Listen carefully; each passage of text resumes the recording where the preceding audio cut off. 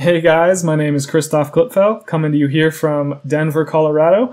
I'm really excited to be here with you today. Wish I could have been in Prague to meet you all, but hey, I guess this is the next best thing. So, today I'm going to talk to you guys about how to control special effects hardware, specifically lighting hardware, like like these LED strips up here, or like these cool kinds of lights, entirely from Unreal Engine. Now, before I get into that, the plugin and whatnot, just a little intro on myself. My name is Kristof. I'm co-founder of Geodesic Games.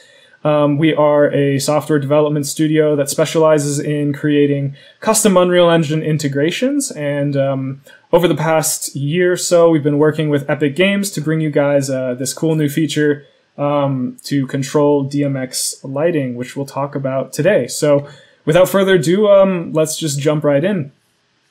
All right, so like I mentioned, we've been working with Epic Games to bring you guys the DMX plugin, and it's now available. It's been released in Unreal Engine 4.25. So you can actually go, download the engine and start playing with it right now if you'd like. It's included with the engine, so you just got to go to plugins and then select the 3 plugins that we have available, which I'll talk about a little bit later in the talk. So what we're going to talk about today is what DMX is, how it's currently being used in various industries.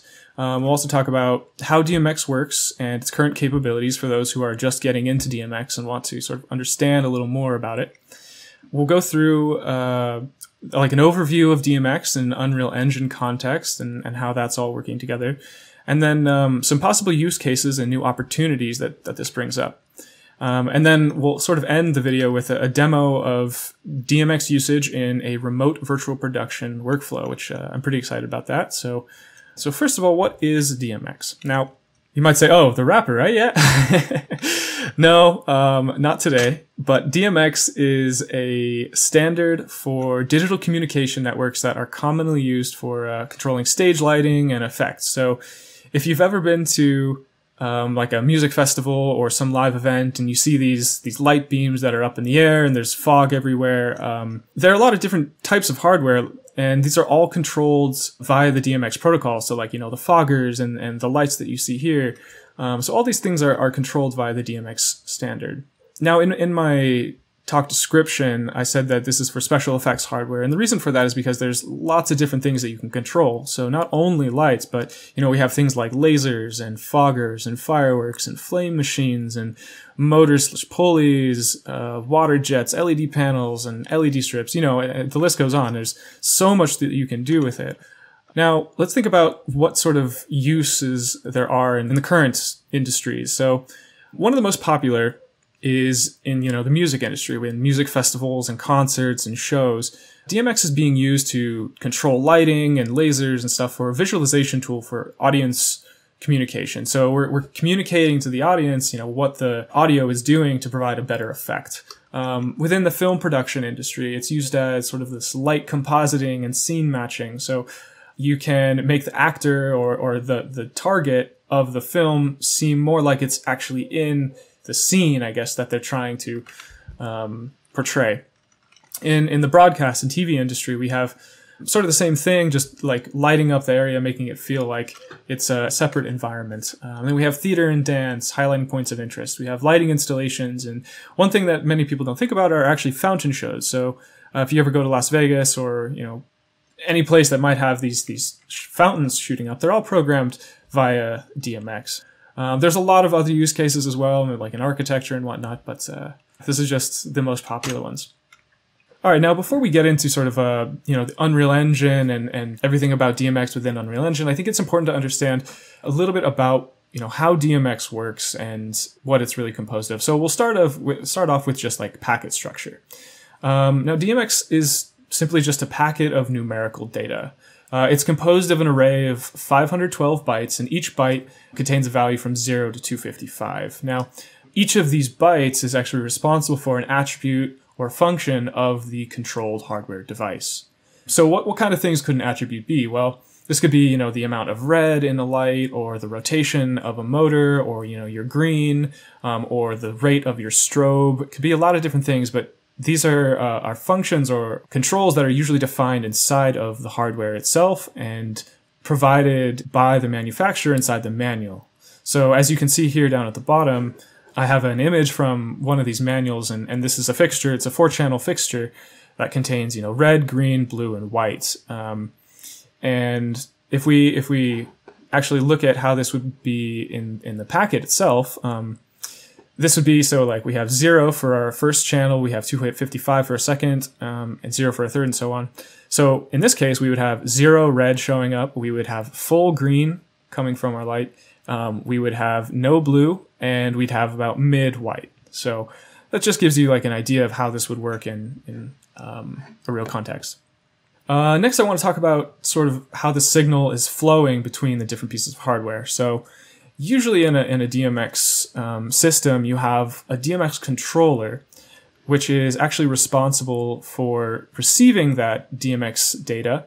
Or usually it's some sort of protocol that doesn't actually have the proper data that it needs, and that controller will actually send out to a chain of fixtures. So a DMX controller can be, like a whole console that has a bunch of faders, or it can be even just a simple box that manages data translation. But what happens is it sends DMX down a line through DMX cables, and each fixture just picks up it just reads the data and then responds to the relevant data that's specific for it. So each fixture actually has its own address that it's specified at, which determines more or less the virtual location of that fixture.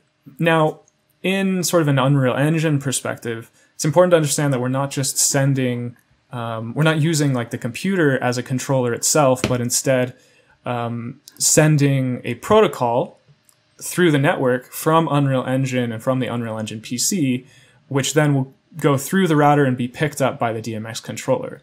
And so we're doing this via network protocols, which I'll get onto in the next slide. So network protocols are a way in which we can control and send and receive DMX through the network entirely wirelessly. So it's really cool. And it also gives us more power and control in how much data we can send. So this enables us to send a greater group of channels or universes than sending from just directly from a console, which will have sort of a defined set of universes that we can send to. So in this image you can see here, this is sort of an example of what you can do. You could have a bunch of different routers that are all connected on a VPN, and then just broadcast DMX and have all of them sort of pick it up individually. It's really powerful. And so the different protocols that we can do this with are, at least with the Unreal Engine plugin, is we have 2 supported, which are ArtNet and SACN.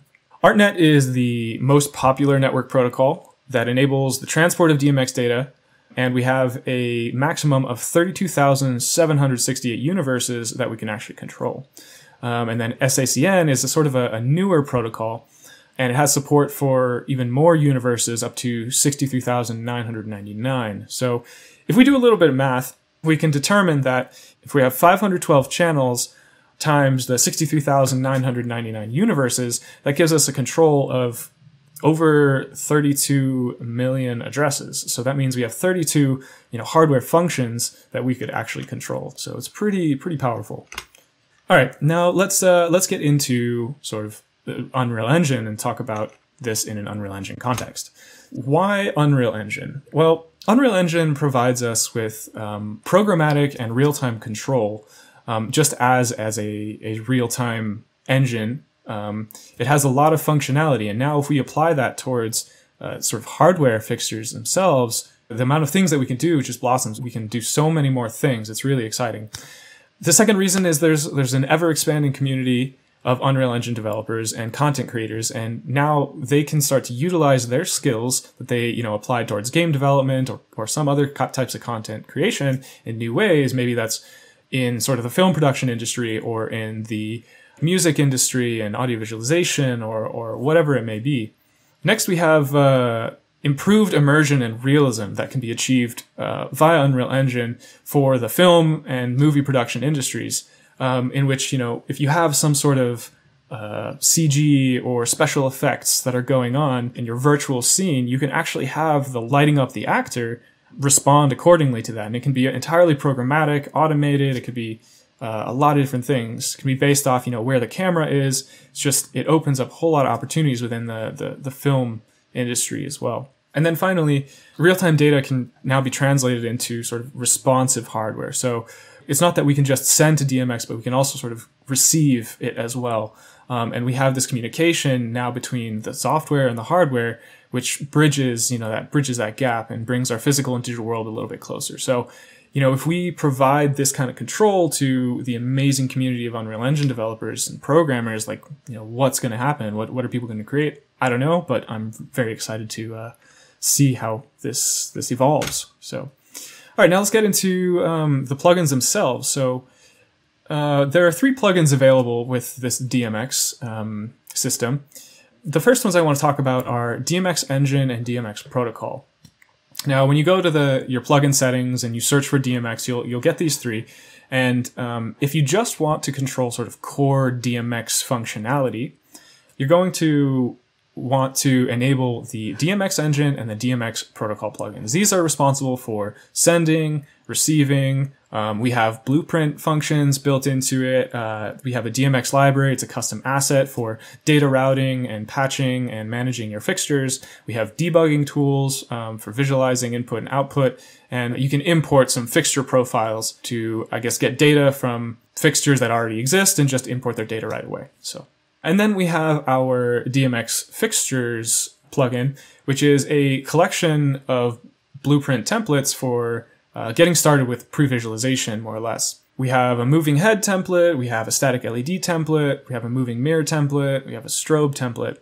And what you can do is take these blueprints, throw them into your scene, set up a couple properties, and they'll start responding to DMX right away without you having to program really any blueprints at all. So you can just get started and start making things like this amazing scene down below with tons of different lights and, really go wild.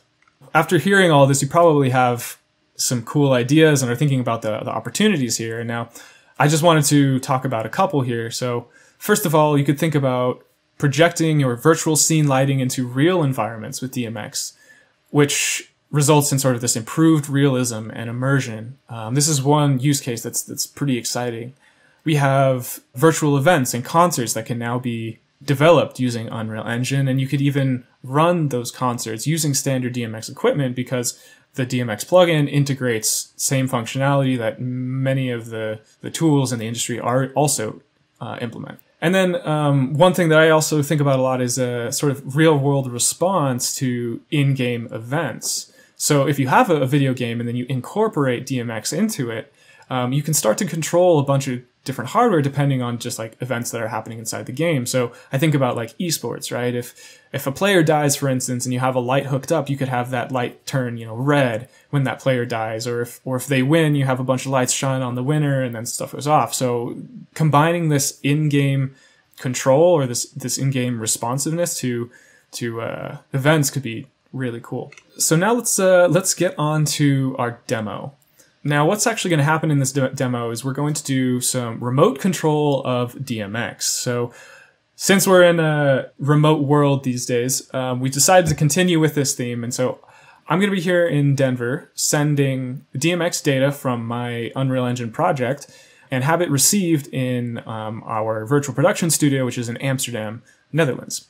In terms of the hardware control, I'm going to be using actually a MIDI controller to convert that MIDI into DMX inside of Unreal Engine, and then have the physical lights in Amsterdam respond to the incoming DMX that I'm sending from here. And then in terms of software control, we're going to have our virtual lights update in both editor and runtime to the received DMX. And so while it's primarily built for runtime, I've also been able to get editor working through the use of editor utility widgets, which is super cool. So I would highly recommend looking into editor utility widgets.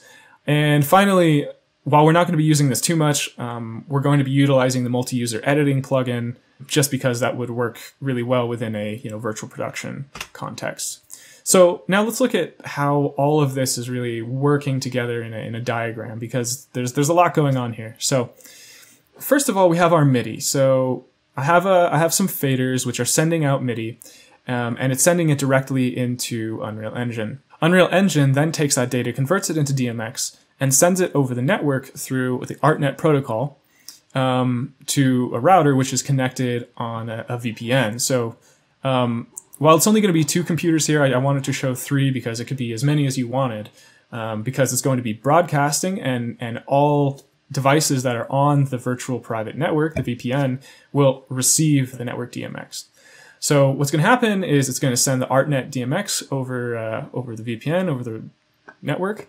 The router in Amsterdam will pick it up and send that over to the Unreal Engine machine there. And then here's an important thing to note, is that because we're on a VPN, we now have to translate that into our local network in order to control our fixtures. And so we'll provide a proxy plugin which will actually take that DMX ArtNet data and convert it into our local network, convert from the VPN into the local network, and then send from the router via Ethernet to the DMX controller, which will then convert that and send it out to the fixture. So there's a lot going on here, but it's really cool that this all works together, and that's exactly why I wanted to show you it. So with all of that, let's jump into the demo and show you how this all works.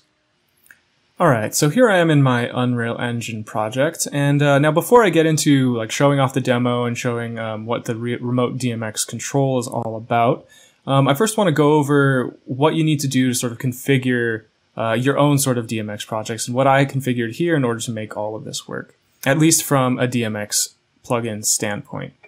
So the first thing I'm going to talk about is enabling the plugins. So as with any plugin, you can come up to Edit here, go to Plugins, and let's search for DMX.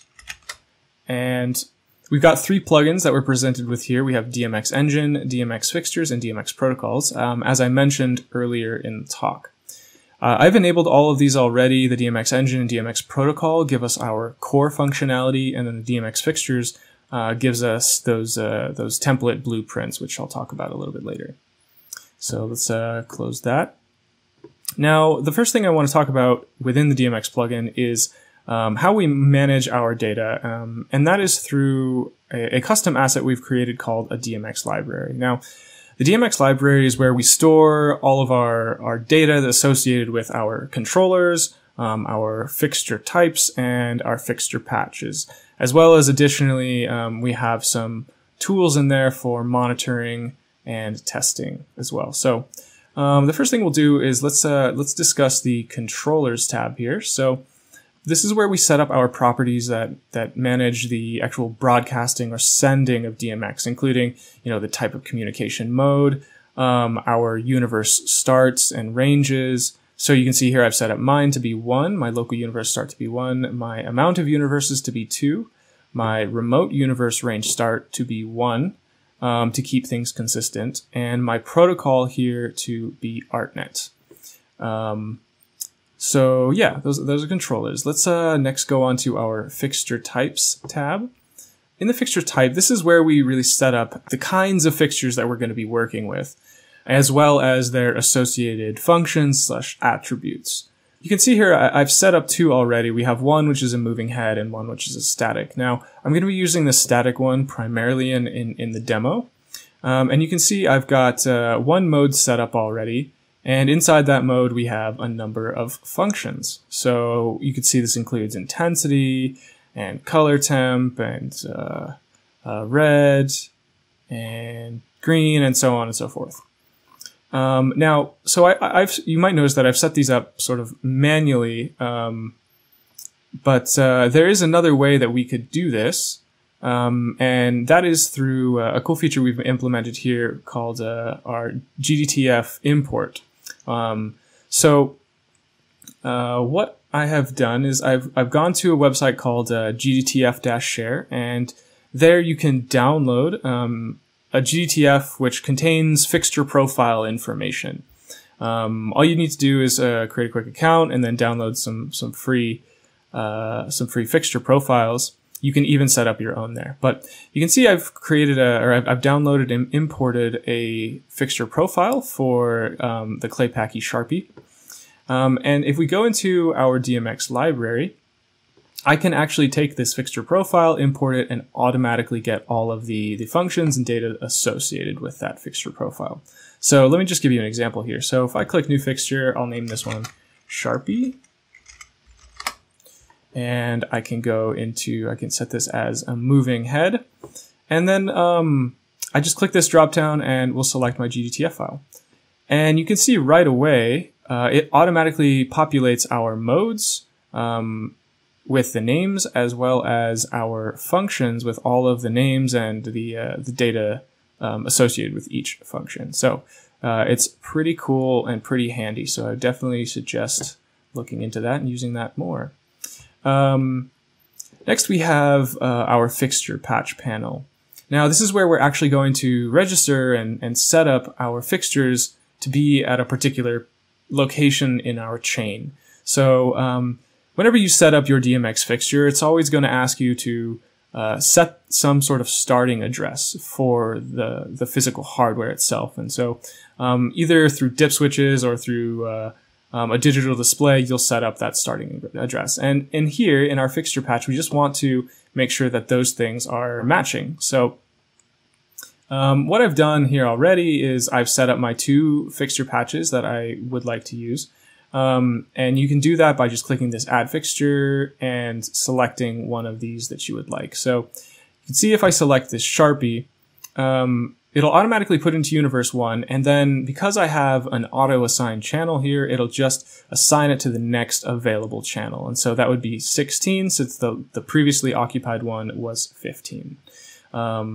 So you can see because of the number of functions that we have in our fixture type for this particular fixture, this goes from channel 16 up to 31. But I don't need this right now. That was just for an example. You can see how it works with these guys here.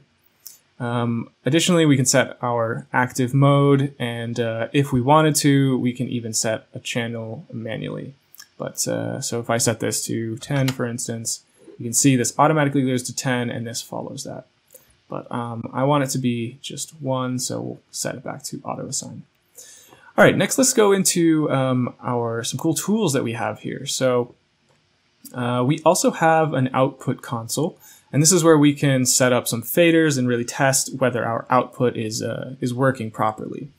So as you can see, I've gone through and I've actually added a fader here. So you can do that by just setting up these properties. I've set up my universe to be 1, my address to be 1, and I've clicked add fader. And then if we look over on the right side, this is where we can actually see our DMX data coming in. So if I move this, you can see actually it updating on the right side with that data coming in. So pretty cool. We can set this over here to SACN if we want, and to any universe we would like to monitor as well. So yeah, so that's a DMX library pretty quickly there. The next thing I want to talk about is our DMX blueprint templates. If you would like to use some of these DMX blueprint templates, you can get access to them in the engine content, but the first thing you want to do is make sure that you have actually show engine content checked here in your content browser. So once we do that, we can come down to our DMX fixtures here. And you can see I've got a BP static fixture. So I'll just pull this out real quick. And what this is essentially just a template that we can use to get going with pre-visualization and lighting just right out of the box. So all I would really need to configure to get this working is first of all, we need to make sure that we connect this to some fixture patch that we have set up. And we can do that by pulling down here and selecting our DMX component, which we've actually set inside of our blueprint itself. And our DMX component gives us access to both a library and a fixture patch. So I can set this to some library, so we'll do my DMX library here, and then this gives us the option of one of the fixture patches we've set up. So for instance, it could be my Falcon Eyes. Now, I've already done this with a couple other lights in the scene, so I won't be using this one here, but I'll show you later in the ones that I already have in the scene now. Now, one other thing to mention here with these blueprint templates is we also have some functions, function mapping here that we need to set up in order for everything to work properly. So let's delete this one, and I'll show you on the fixtures I have set up. So this is actually one of the custom fixtures I've set up to work in the scene. Now, if you look over on the right-hand side, you can see if I select my DMX component here, I've set it up to be my Falcon Eyes fixture. But additionally, if we come down to the bottom here, I've set up my function names to match those that were inside of my fixture type. So if you remember, when we were in our DMX library, under the fixture types, we have a number of functions here. And so, for instance, intensity and red and green and blue and whatnot. So what I've done is I've come over here and I've just set these names to match those inside of the fixture type panel there. So if I undo this, you can see it's originally set to dimmer, but I actually want this to be intensity. Cool. Now that we have those set up, we can actually start testing our DMX to see if everything is working properly. Now, there's one thing I do want to mention before I really show you a test here, and that is that if you happen to have multiple network cards, you want to make sure that you configure those properly as well. And you can do that by going up to our, you can go to your project settings, and then come down to DMX plugin. And you can see I've actually set up my IP interface address here. Now, if you're wondering how you do this and how you find your IP address, you can just go to your command prompt. You can search ipconfig or type ipconfig, and your IP address will be listed under one of your ports. Now, I'm using a VPN here, so I will be using this IP address, which I've taken and I just put in there. So that should be everything that we need to set up the DMX and get started with that. So let me, now that that is working, let me just give you a quick example of all the things working together and show you my, my utility widget that allows us to use MIDI to also control these DMX lights. So if we come into our DMX folder here, and we go to our BPs and our utility widget, I've created a custom utility widget that actually allows us to see these updated in editor without playing in runtime. So I'm going to run this utility widget. And so this allows me to select some MIDI device and then some blueprint or some DMX fixture that I want to control. Now, keep in mind, this is a utility widget that's not provided by the plugin itself, but I will be providing it in this project. So if you want to use it or see what I've done here, you can look into it. So first thing I want to do here is select my MIDI controller. And next, I want to test this guy. So I can just click my control selected here. And then if I start moving my, my faders, you'll actually see it start to update.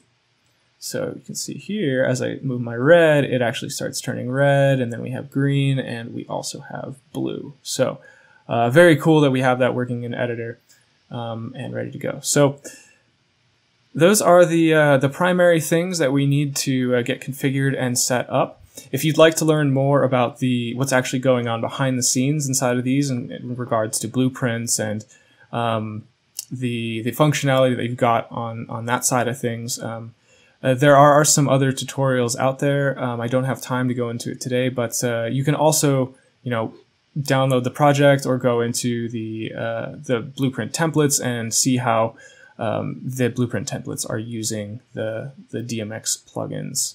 So with that being said, let's get on to our full demo with the remote control. Okay, so here we are in our Unreal Engine project, and I have just set up a multi-user editing server, which Cas has joined on his PC in Amsterdam. So you can see him over there in the scene moving. Yep, awesome. Now, so for those of you that aren't familiar with what multi-user editing is, it's essentially a tool that allows multiple users to collaborate on a single scene and be able to sync up all the changes and see what everybody's actually doing at the same time. So to give you a quick example here, so I can take this cube here, put it in the scene, and Kas should actually be able to see that change in real time. So Kas, do you see the cube? Yeah, I can see the cube. Awesome, you can even move it there. Cool. All right, so I'm going to delete that. So now that we've got our scene changes synced up, let's also get our DMX changes synced up. And so we're going to do that through the use of our editor utility widget that I discussed a little earlier in the talk. So I'm going to get this set up with my MIDI settings and DMX settings. So Kas, if you could do the same thing on your side, that would be great. Yeah. Okay. So I'm going to set my MIDI controller to the one I have connected, and then I'm going to select the two lights that I have inside of my scene, and click Control Selected. So we should actually be ready to go at this point. But before I start moving some faders and sending some DMX, I want to say that we have a couple of views that you should see right now. And first of all, you should see a view of my screen, which is here in Denver, which is my Unreal Engine project.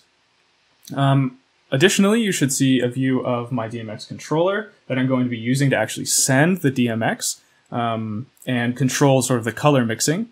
And then on Kas's side, you should see his Unreal Engine project as well, with the camera feed that he's getting for the virtual production, as well as a view of our actual physical virtual production setup, with the green screen and DMX fixtures and all that. So, and if you look closely at that, the physical setup that we have, you should notice actually we have a mannequin in the center, which is acting as our target or our actor or actress, right?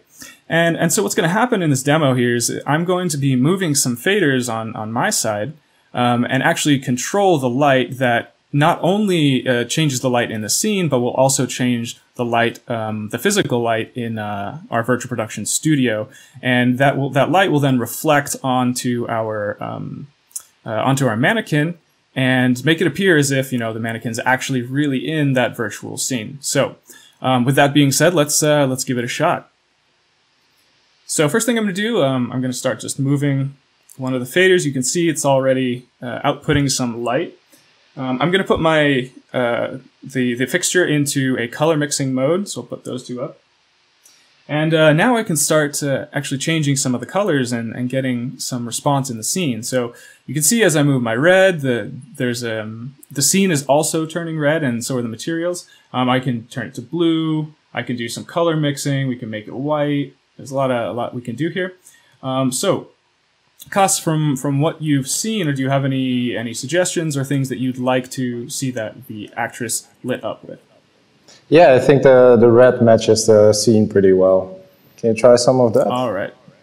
So we'll bring up a little bit of red here. Something like this? Yeah, maybe a little brighter. A little brighter? Yeah, that's great. Perfect. Awesome. Cool.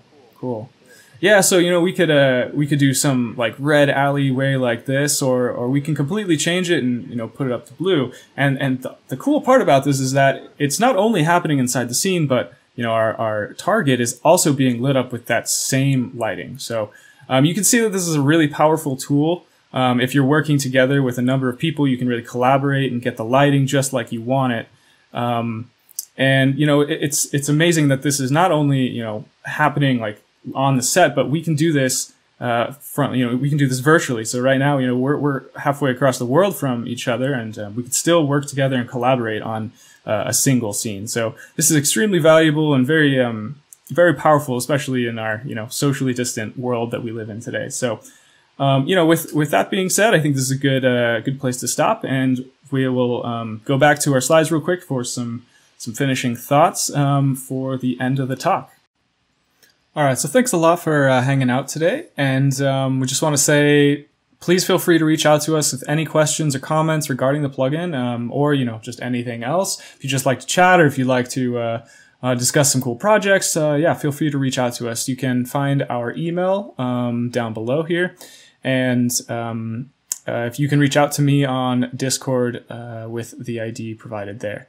Now, one last thing here is we are hiring. So if you or anybody you know is an Unreal Engine C++ developer and interested in getting involved with what we're doing here and likes, you know, playing around with cool hardware like we do, or working on cool new technology, please feel free to reach out to us. We'd love to chat further. So again, thanks a lot, and we'll talk to you in the Q&A.